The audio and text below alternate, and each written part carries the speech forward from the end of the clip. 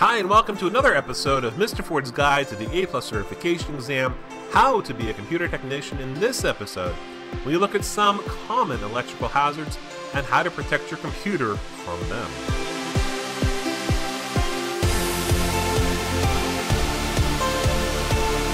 Hey, welcome back. In this video, I want to talk about a couple of common electrical events. And those include brownouts, blackouts, power spikes, lightning storms, and EMI. These are all good things to know about, both for a technician as well as a consumer, and of course the exam. So let's begin by talking about brownouts. Now, if you've ever lived in an apartment or a dorm or anything like that, you know that when somebody flushes the toilet while you're taking a shower, the water pressure changes. It either gets crazy cold or crazy hot. And that's what a brownout is. It's not a turning off of the water, it's a dropping of the water pressure. The water goes down, it doesn't come out with the same force. In this case, the brownout would be electrical. So electricity doesn't go out, but there's less of it coming through the outlets. And this is a good example of when it's like crazy hot in the summer, there might be a heat wave, and you might have brownouts where the power kind of goes down as the grid is really getting tested. It's getting stress tested. So when the power goes back to normal, and this is where the damage really happens, is when the power goes back to normal, it just doesn't come up and get back to normal. There's always a huge gush. It's always kind of a tidal wave of power that comes back. And this spike is what can really damage your computer. Over time, it can really cause some damage to your computer. So brownouts, the lack of electricity can hurt your computer, but it's that power spikes, that power flush of juice that comes back, that can do the damage. Blackouts is when the power goes completely out. There's no power, boom, bam, you hear some transformer blow, power goes out, nothing's on, that's bad. Again, the damage from this one is really when the power comes back on. The power goes out, it's not a good way to shut down a computer, but when the power comes back on, again, it's this huge tidal wave of electricity, of current that comes to your house, which can cause damage. And of course, if you lose power to your computer, if you haven't saved recently, it's all gone. So brownouts, less power; blackouts, no power. Then we have something called line noise. Line noise is when you have small variations in voltage of the power line. So for example, if you have a computer system on the same circuit as, let's say, a water cooler or a refrigerator or something like that, when they kick on, it can cause kind of spiky, dirty electricity to come into your computer. And so it's small variations in voltages, and over time it can really hurt your computer. Back in another life, almost, I used to do disc jockey work. And I had my mobile DJ set, and I'd go place to place, and I would always plug my equipment into a cleaner that I had that would get plugged into the wall, because you never know what kind of electricity is coming out of the wall at different venues, different places that you would go play. And so you'd want to make sure that your line was clean, and so this would condition the electricity that was coming out. Then we have the power spikes. This is the bad stuff. These are really, really not any fun. If the spike is big enough, your computer will have major issues. And power spikes is what kills your computer at the end of the day. A big power spike can really whack your computer down. And then we have lightning storms. Lightning storms are pretty bad. And the only way, and this is an important note, the only way to protect your computer and peripherals connected to that computer is to unplug it. To unplug it from the wall, to not just shut it down, but to unplug it. It's the only way to make sure it doesn't get fried. Also, never have your computer plugged into the wall without a surge suppressor during an electrical storm. And remember to plug in a modem. If you're still using a modem, you want to plug the modem cable into it as well. When lightning strikes nearby, it's called a proximity strike. Again, the best way you can deal with lightning storms is to just simply shut down your computer and unplug it.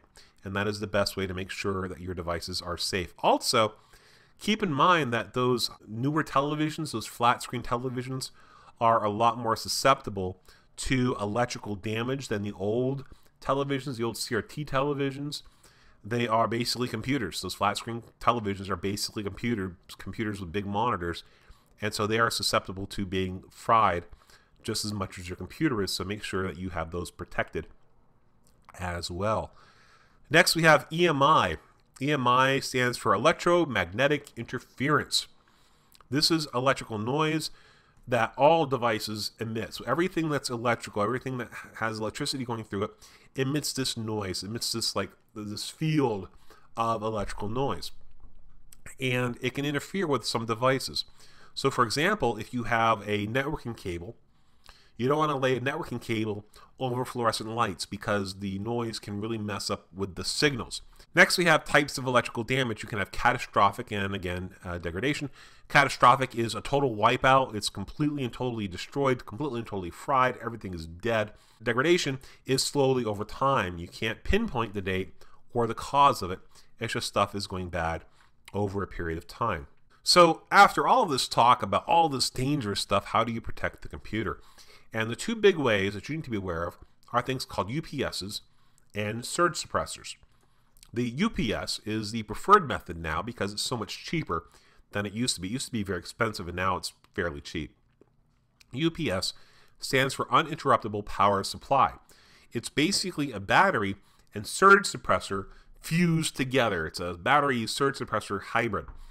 And what happens with the UPS is it provides enough battery power to shut things down once the power goes out. So if the power goes out, boom, no power.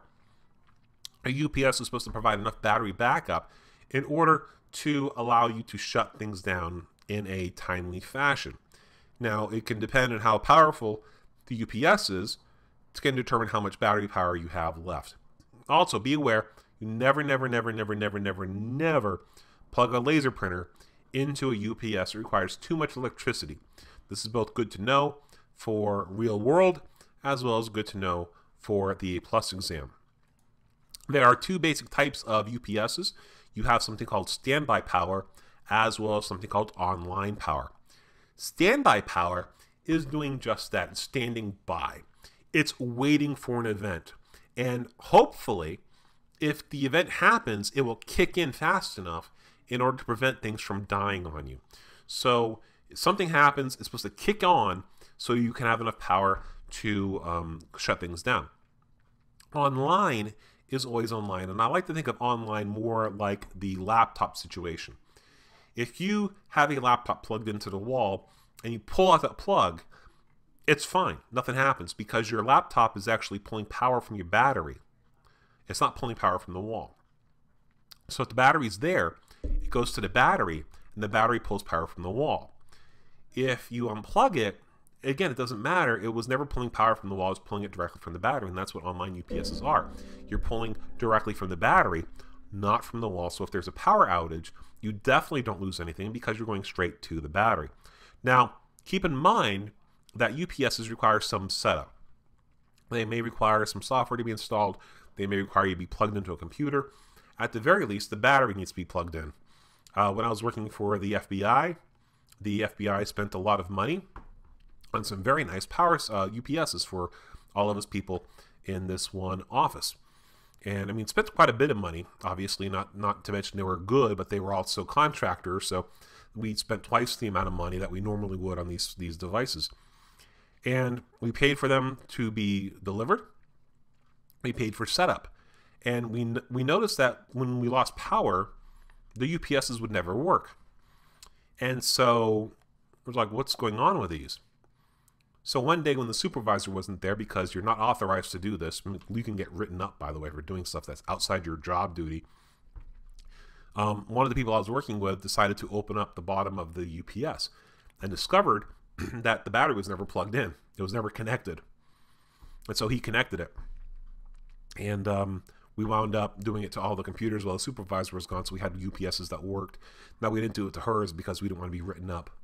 But that's UPSs. Those are battery backups, uninterruptible power supplies. The next one, and the older one, is the surge suppressor. The surge suppressor is there to help keep the surge from hitting the computer. It's not providing battery backup. It's simply preventing a tsunami of power from hitting your computer. So they absorb power surges. They can come by themselves or a part of a UPS. Typically, the more you spend on the surge suppressor, the better the protection. Now, these used to get pretty expensive, but again, UPSs are the preferred technology now, so you can get a really good surge suppressor for very little money. Make sure there's a place for your RJ11 phone cord. Again, if you still have a modem, you want to plug your modem cord into the surge suppressor and then into the wall. The main part of the suppressor is called an MOV, which is a metal oxide varistor. This is the thing that takes the hit.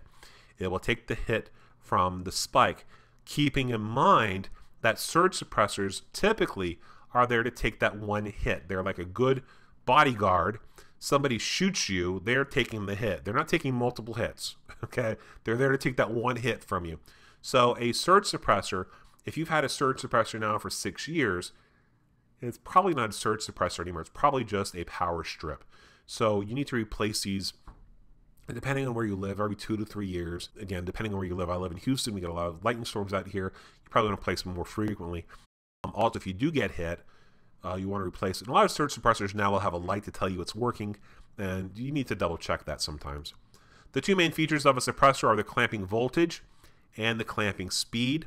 The clamping voltage is the voltage level that it has to get to before it kicks in and blocks the surge. And the clamping speed is just what it sounds like. It's how fast it can kick in to protect the computer and the other devices. Energy absorption is rated in joules. So 200 joules is basic, 400 joules is good, 600 is fabulous. Again, with the price of the surge suppressors dropping so much, I'm sure that the joules have changed, but anything over 600 should be just fine for you. Okay, a lot of interesting stuff there. That's stuff that you need as a consumer, as well as stuff that you need for a technician and for the A+ exam. In the next video, we're going to talk about troubleshooting 101. We're going to talk about the mind frame you need to troubleshoot. And this is going to be our last video in our Chapter 1 introduction area. So until the next video, goodbye for now.